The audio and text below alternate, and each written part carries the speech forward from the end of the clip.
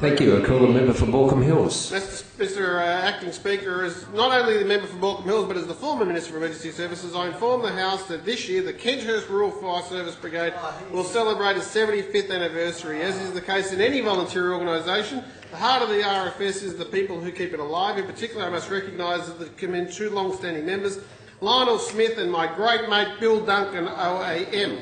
Lionel first joined his RFS as a teenager in 1952 and has been serving his Hills community through his work with the RFS for 65 years. Bill has served as a community in many capacities and, as I mentioned, received an Order of Australia Medal in 2014.